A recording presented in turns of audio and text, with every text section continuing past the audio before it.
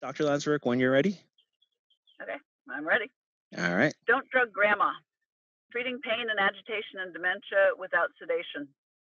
As a hospice medical director, I visited many elders in need of relief of pain, aggression, and fear. Entering one nursing home, I was struck. No one walked or talked.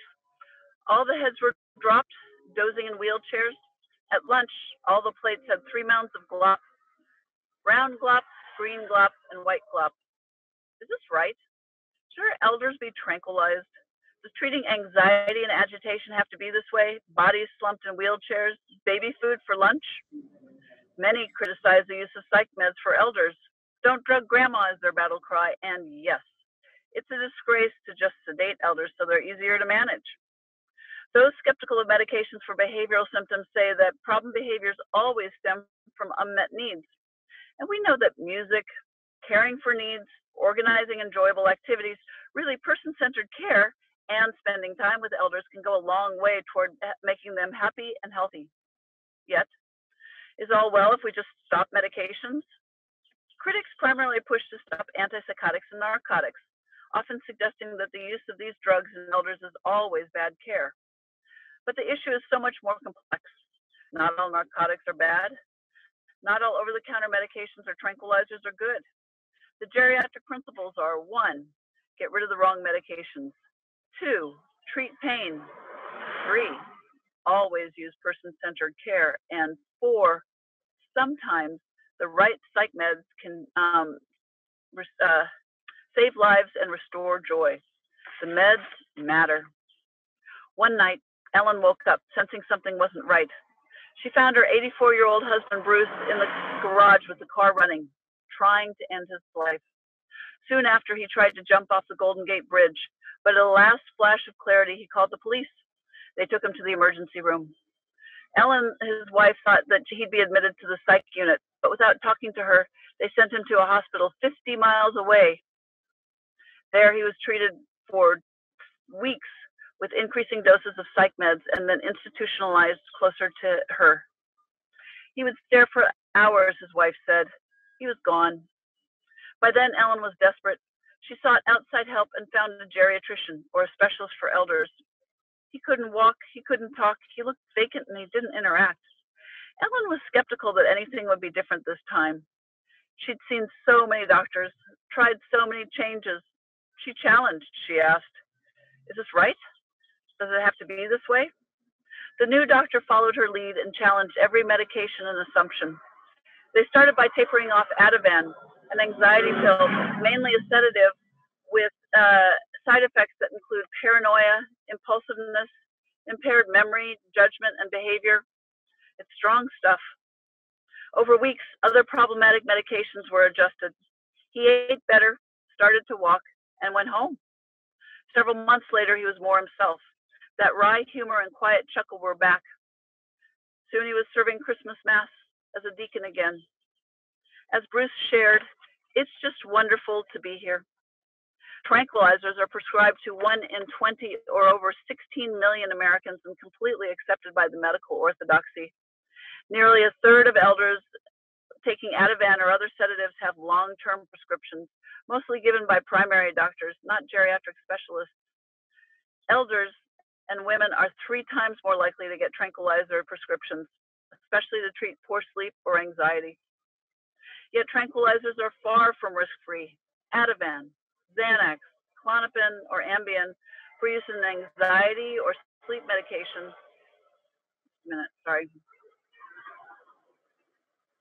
Increase the risk of falls and fractures, cause addiction, increase confusion and aggression. All these risks are greater for older people. As we saw with Bruce, Ativan itself can cause memory problems. An elder taking Ativan or other psychoactive medications can look demented, act demented. Even doctors can mistake side effects of the medication for being demented, as we saw with Bruce. The most insidious part is that once anxiety pills are started, it's difficult to stop. Xanax is the crack of the suburbs. Its withdrawal symptoms are similar to alcohol withdrawal, flaring psychosis, poor sleep, irritability, and confusion. Too often, these side effects of withdrawal are labeled as worsening dementia. It's not just tranquilizers. Numerous medications can lead to confusion, agitation, and just look like dementia. Don't accept all medications ordered. The next time you walk into a care facility and find your grandfather, your mother, or your spouse slumped over a lunch plate or agitated and fidgety, challenge that. Ask, is this right? Ask, does it have to be this way? Ask about the meds. Investigate resources. Review the Beers list, which identifies drugs that might be problematic in elders. Contact the Alzheimer's Association. Many primary docs don't have extra training in treating dementia. Seek out 1 out of 3,500 practicing geriatricians or a geriatric department in medical schools. The meds matter. Sue has lived alone for 20 years. She's thin with translucent skin, a shadow of the beautiful woman in the portraits on the wall. There are people trying to get into the house at night. These intruders, she say, move things and make life difficult for her. Sue has isolated herself. Beyond help with groceries, she refuses any care. Sorry, I'm getting messages from my team. She refuses any care. She screams when anyone tries to clean up or organize the clutter in her home. I can take care of myself, but she can't. She's fallen several times, so her nephew, her only family, began looking into placing her in a facility. Sadly, while he planned, she fell and broke her neck. At the hospital, lashing out aggressively, she screamed in pain. She was old, frail, critically injured, and still psychotic. It took 2 people standing guard to keep her charging off the bed. The doctors immediately treated her aggression with the antipsychotic Haldol and the sedative Ativan, but because of hypersensitivity to the opioid crisis, they did not give morphine. It might sedate her. Her words were slurred and her chin and mouth were scrunched up in the hard neck brace. Her pain needed more effective treatment. The doctors feared that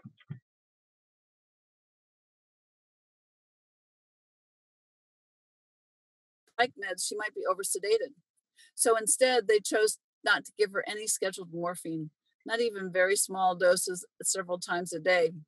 So Sue was essentially sedated with psych meds into a mix of silence and excruciating pain. Problem solved, right? Soon after, she was placed in hospice in a sedated state. Thankfully, the hospice gave her narcotics to treat her pain.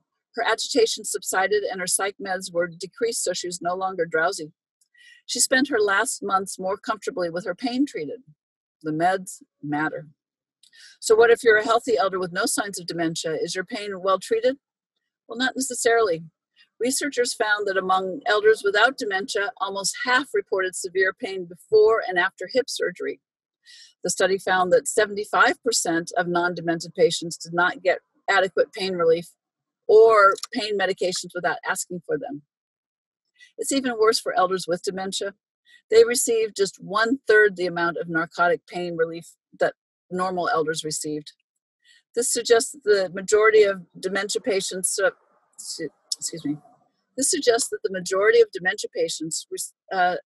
suffer severe, untreated postoperative pain. I'm not saying that we treat all pain with narcotics. Alternative pain treatments exist. Physical therapy, acupuncture, Tylenol. Gabapentin can be used for more mild pain. Some common pain killers can cause problems for elders. Using Motrin or naproxen long-term can lead to increased risk of heart attacks, strokes, kidney failure, or GI bleed. Tramadol can cause sedation and confusion. Caution is important with opiates.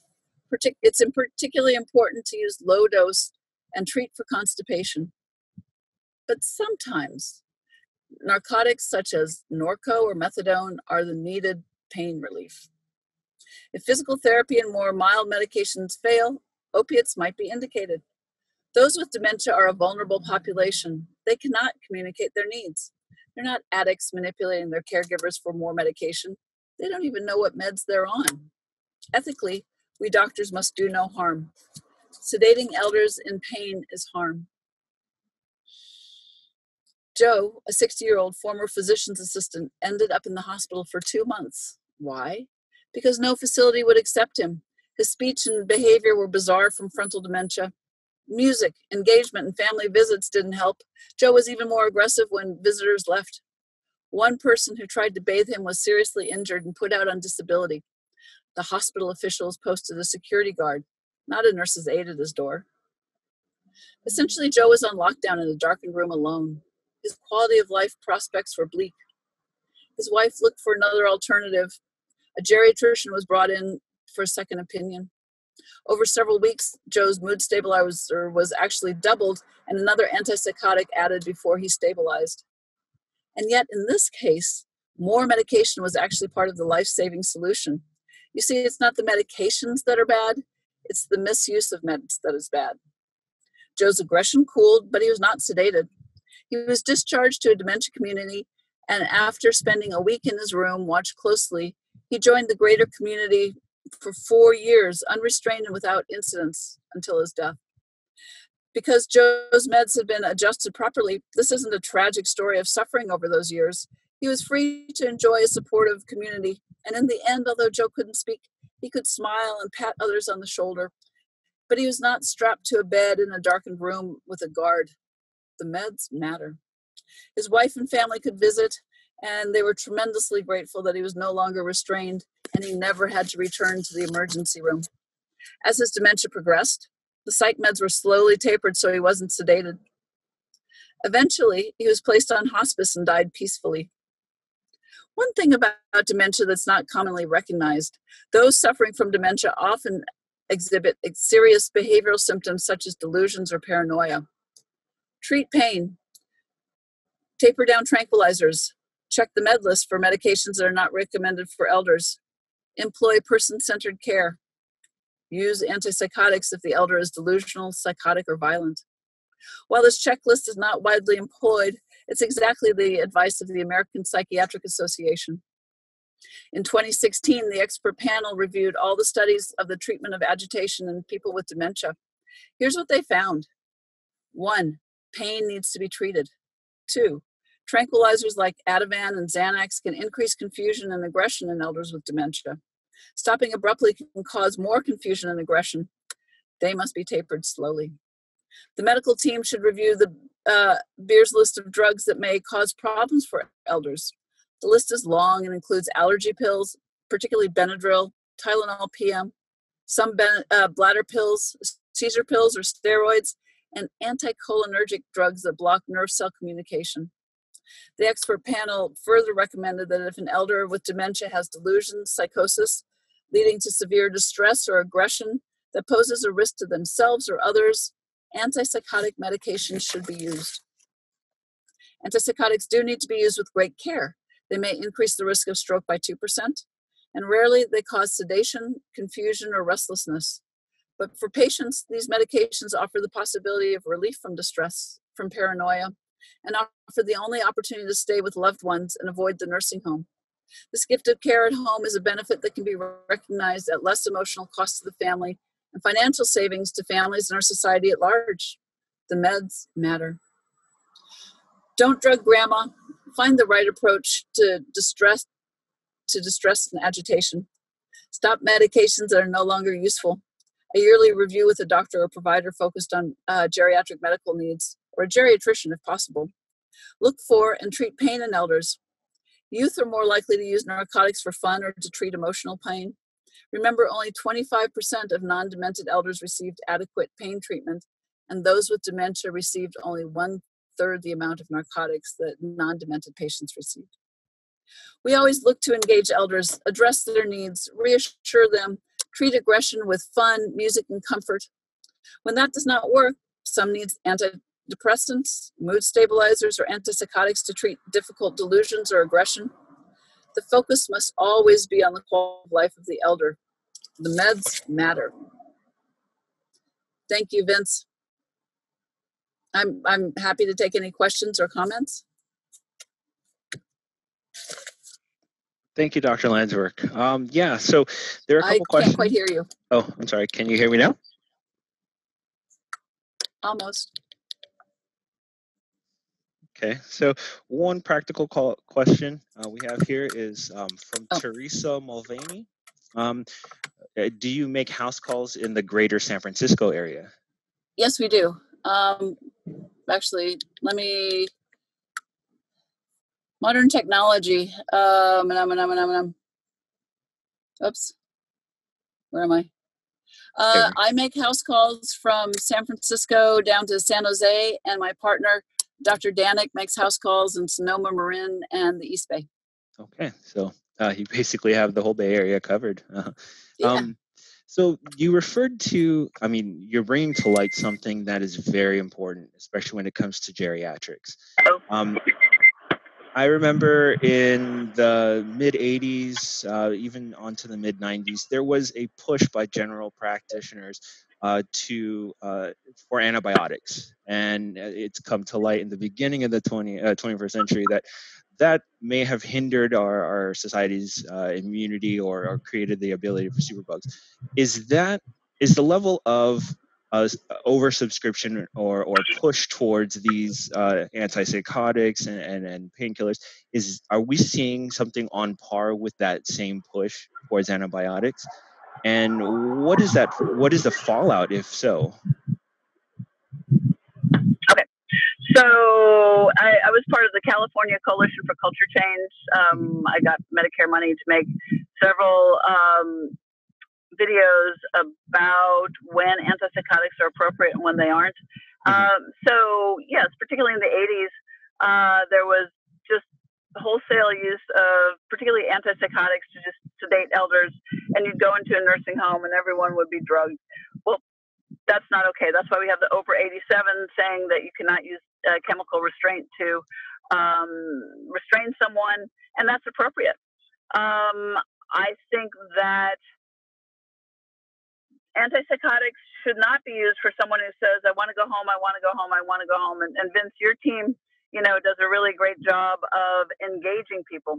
So what happens as people go from normal functioning to their memory declines some to they might, forget where things are and be paranoid of family or caregivers, working with them, just keeping them engaged with things that they enjoy. Like if they enjoy gardening, make sure that they spend more time gardening so they have less time to fester about, what's going on. These medications should not be used for sleep. But at the same time, we find that if you use sleeping pills, even Ativan, but I see a lot of Ativan and Xanax used to try and help these people sleep, that's going to cause more problems that the person on Ativan, Xanax, Klonopin, at a certain point is going to withdraw from them, and then as they withdraw, then they become more agitated, and then they get treated with more benzos. So the antipsychotics don't have that withdrawal part, but they became the go-to because they would just quiet people down, and they would give them to them for sleep. Well, you don't want to have an increased stroke risk to just get sleep. There's other things to do. Most importantly is treating pain. And the other is keeping people active during the day. Antipsychotics should be the last resort. But if someone is delusional and paranoid, and it's not only if they're aggressive toward anyone else, people who are paranoid that their food is being poisoned so they won't eat, or that their husband's having an affair and they just, perseverate on that all day and they're miserable. That's a reason to try and treat the delusions. The narcotics, so there is a horrible opioid crisis. And I saw one woman who said that she took her Norco just to help her sleep, and she was getting prescriptions for a large amount every month. And no, that's not okay either. But that I don't see very much. What I'm seeing, there is an opioid crisis, and a lot of that is middle-aged and younger adults who are pretty much hopeless about the future, and they're using the narcotics just to feel better.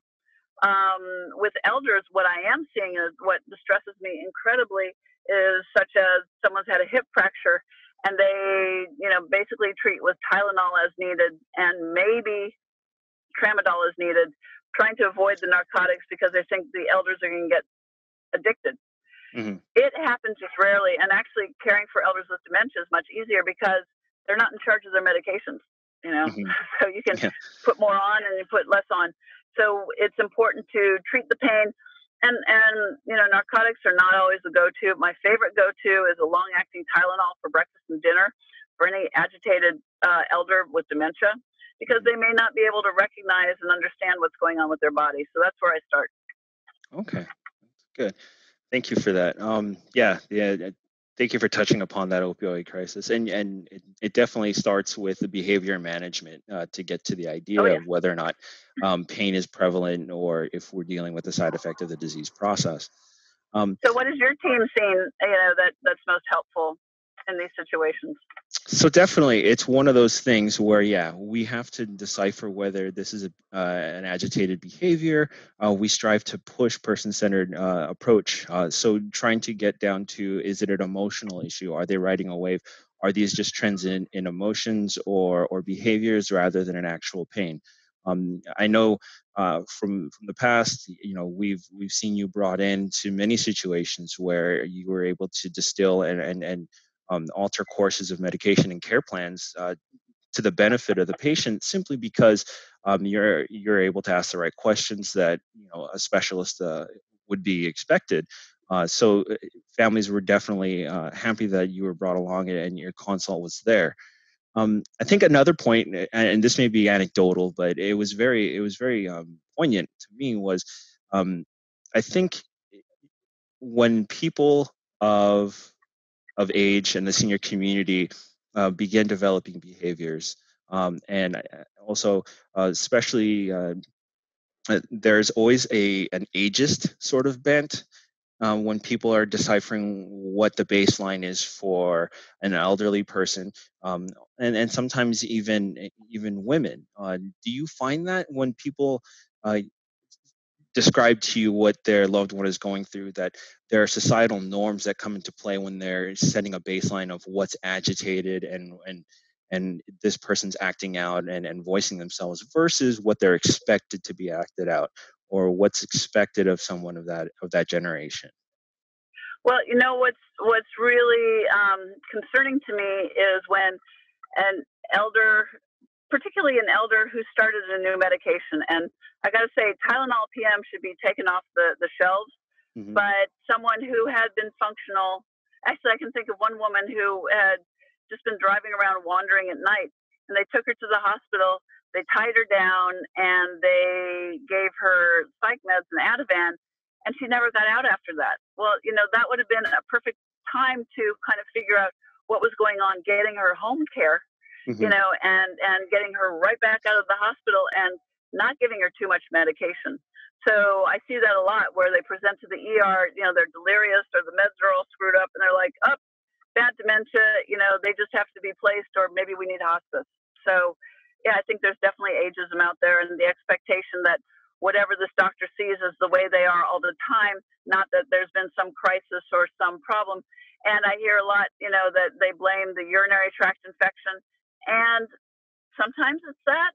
More often it's a new medication or a problem, another medical problem, or a situational problem where there's a new caregiver who just has a approach that the elder just really hates and is saying, get the hell out of my house, and is hitting when they get close. And that's misinterpreted, not that you need a caregiver who's better skilled, but that this person's really demented and they need to be medicated more. So that's what I see a lot. Okay. Yeah, I think there is always that prehistory that needs to be understood. We have another chat question from Didi Pianon. Are you available and willing to give a free talk in skilled nursing facilities and assisted livings? Yeah. To add to that, I mean, given the fact of our current situation, how does that play out when you're being requested for those things? Well, I'm doing a lot more online talks. Mm-hmm. What is interesting is there's a lot of a move to telemedicine, Uh-huh. and there's a place for it.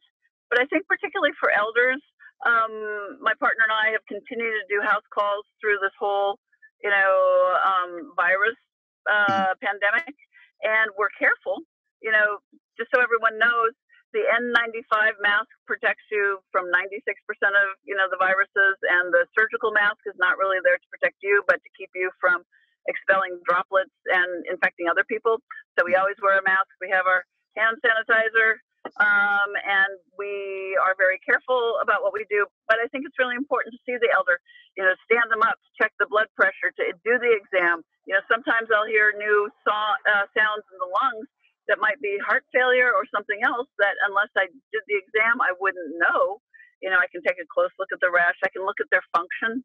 And depending on what the facility tells you, one woman who I knew had horrible spinal pain and was in skilled nursing, the daughter, who's also a nurse, was told, no, she's fine. She's all right. I go in there. She's in a horrible pain. She's got a horrible rash on her bottom because she's so angry and doesn't want them to turn her that she hasn't been turned. And so, you have to get in there to see exactly what's going on. And, just like home care, you're there and, day in and day out, you can tell the doctors. I mean, that's a little better because you can tell the doctors day in and day out what you're seeing. Mm-hmm. But I'm finding that the house calls are really important. And we are developing, we have an online platform also, Zoom is handy. We're also doing the TED Talks as webinars. We're going to just, I'll do that for any group. That's kind of my public service. And I definitely want any feedback. I apologize that I don't have it memorized. It's really kind of hard to memorize 15 minutes of material. But I've also tried to kind of condense it down. And my big messages are, we have to get rid of the wrong medications. We have to treat the pain. And then we have to look at what psych meds might be helpful. But we do not use long-term Ativan and Xanax. In fact, if anything, if someone has to have like a gallbladder procedure or something, we'll give a little bit of Ativan, but kind of nothing else. That just causes so much problems. So I guess my question to the audience is, did that communication come through, even though the style might not have been as polished as we'd like? I'm also on Facebook on Saturday at noon doing High Noon with Dr. Liz and Friends. And I have a 10 to 20 minute presentation. I've done, taking care of elders in the time of COVID, safer family gatherings in the time of COVID. I just did working safer in the time of COVID, and that's a huge debate. Basically, if we're going to open up, and I think that's not bad, but we all have to be careful, social distancing, wearing masks. And the piece that we're really missing is that we really need to have extensive testing, particularly for elder care facilities, skilled nursing, hospitals. The hospitals are doing pretty good. They're testing everyone coming in. But now they're starting to look at the assisted living, and they're testing all the residents, all the staff. I got tested a couple weeks ago. I'm negative. Yay. So those are some of the things that we're doing. And we have a workshop coming up the last Tuesday of the month. It's a free workshop with Tammy Anastasia and Irene Dawkins, my director of education. Very nice. That's also free. That's on, we're developing that platform, and that will be, focusing more on how the caregiver can get through all this. Very nice. So yeah, definitely. The website's here in the chat. Irene was very kind enough to share it, www.elderconsult.com. So yeah, there's a bevy of resources that you're offering to the community at large. We have another question here from Jane Dozer. Sure. My mother is 99 and is very much with it. She's in assisted living. After 3 months of lockdown, she is very frail and not moving on her own anymore. She has had trouble sleeping for a long time. Recently, she's been prescribed low-dose Ativan. It's helping some. Can you point me in the right direction to look at alternatives to help her sleep? Before I let you answer, I have to preface that any advice given during this is not to be construed as a medical prescription. It is merely advice in a public forum. If you want more information, you would have to definitely follow up with Dr. Landsverk at elderconsult.com. But feel free to go ahead and answer this.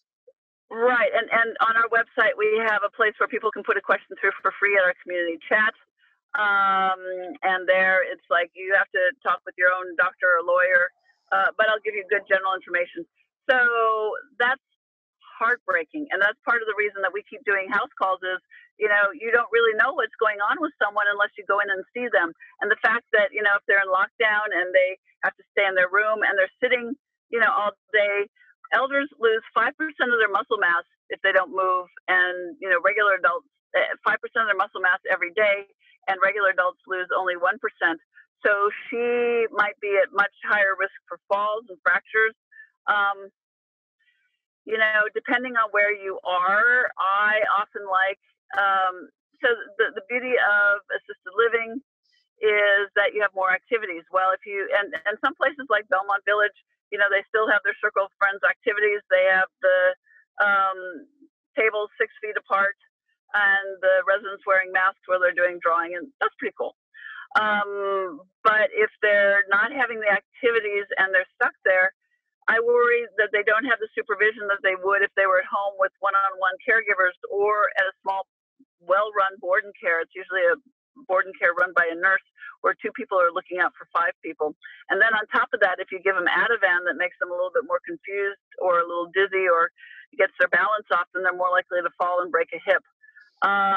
So for, you know, your mother, I guess the question I would have, and what I often see is that someone's sleeping during the day or they're giving them actual caffeine.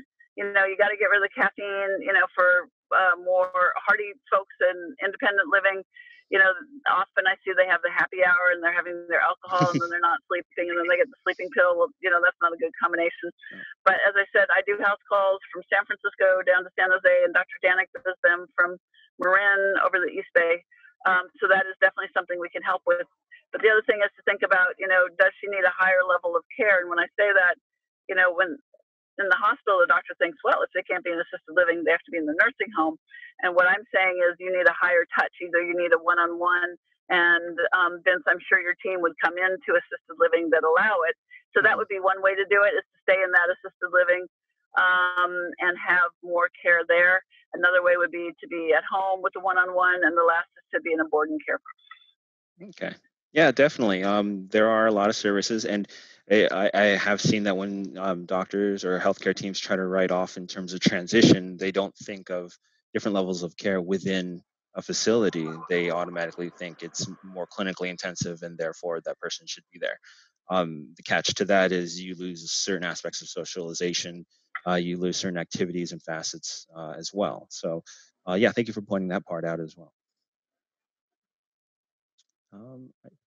Are there any more questions for Dr. Landsverk? Oh, so yes, she's in Ohio. Well, you know what? So if you're in Ohio, what I would suggest is call the Alzheimer's Association.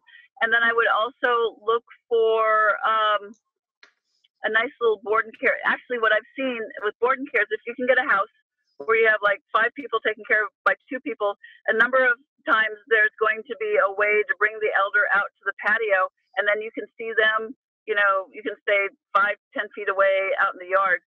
So that would be my recommendation in Ohio. And I would also ask for a physical therapy evaluation to see how she's doing. Very nice. And I've gone ahead and put the 24-hour helpline for Alzheimer's Association in the chat. So feel free to go ahead and reach out to that. It looks like that's all the questions we have. There's one more. I'm sorry, Mr. Edgar Ayala. I apologize, Edgar. My mother is 80 years old. She is in remission of lymphoma cancer 1.5 years. She is a very introvert person. Little by little, before I saw she has problems with her behavior. Right now, she is worse. She is taking some pills to control her irritation and frustration because she feels weak and useless. Well, that's heartbreaking. Mm-hmm. So given that scenario, someone brings this and presents this to you, what are the different factors here? We have a cancer patient, maybe naturally introverted, declining behavior, and taking pills to control irritation and frustration due to feeling weak and uselessness. Right. So I'd be worried about depression. You know, if she's aware of herself, it might be that an antidepressant is needed. You got to be careful because a number of, and you can look on our website, www.elderconsult.com/medications. There's a whole sheet of the most common psychoactive medications and the things that they're more, the most common side effects. And often the antidepressants such as Zoloft, Prozac, Lexapro, citalopram, or Celexa can decrease the appetite. So if she's feeling weak, you gotta be a little careful. But there are things that if she is depressed, and she should get assessed for that. I mean, hopefully in your area there's a geriatrician treatments for it, I'd want to know, is their blood pressure too low? I think that's something that gets overlooked a lot when they feel weak, is that often an elder has their blood pressure taken sitting down, and it might be fine 110 or something like that. You stand them up and their blood pressure can drop to like 90 or 80, and that can make them feel weak as well. You'd want to check her blood tests and see, is her thyroid off? Is she having trouble with heart failure? Is she anemic? There's a number of different things that could be going on, so she needs a good medical evaluation and a good evaluation of her situation and function. Okay. That's what we geriatricians do. Okay. Good. Thank you from Edgar. Yeah, feel free to go ahead and click on that as well. I put the medication site from elderconsult.com for anyone who's interested and wants to take a look. Okay. Right. Oh, and then the last thing that we have is, so in the next day or two from the show, Saturdays at noon on Facebook, if you click the link, elderconsult.com/high noon tips, that's HIGHNOONTIPS. This week is the information from the last show, which was tips about how to be safer at work when you go back to work. This Saturday, I'm presenting a show on stress and anxiety in the time of COVID, and its resources and tips on what to do to kind of get through this difficult time yourself.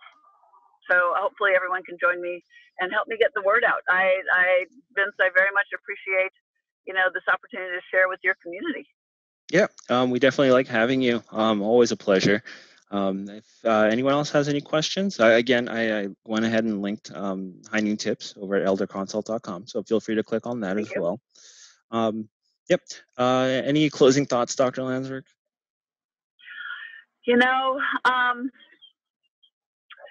This is a difficult time, but I think that if we all do our part, to wash hands, social distance, wear our masks, and just keep tabs on our elders, keep an eye on them, see what support they need and be there for them.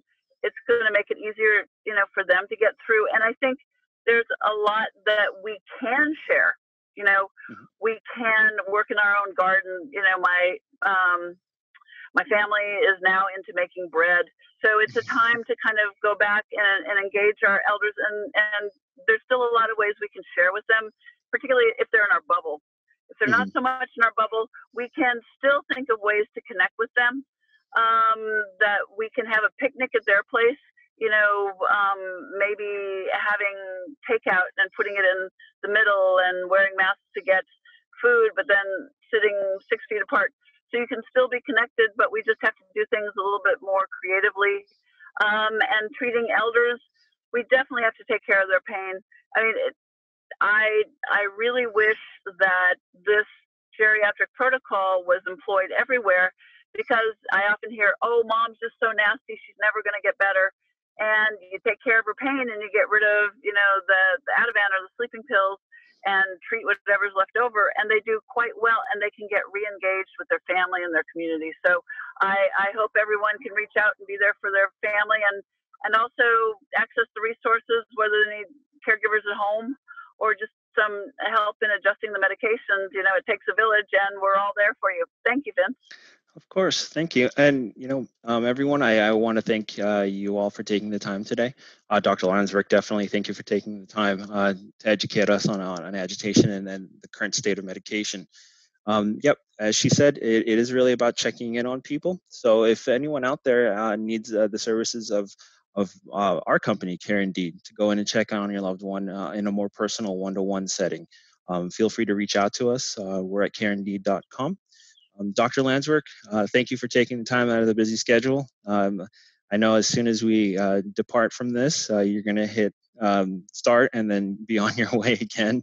So always the road warrior. I definitely hope you are being safe and taking care. And thank you again. Oh, thank you. This was fun. Have a good day. All right, guys. Again, my name is Vince Amazona. Thank you for taking part in today's lecture. Dr. Landsverk, elderconsult.com. Be safe, everyone, and hope you have a great day. Bye-bye. Bye. let's see.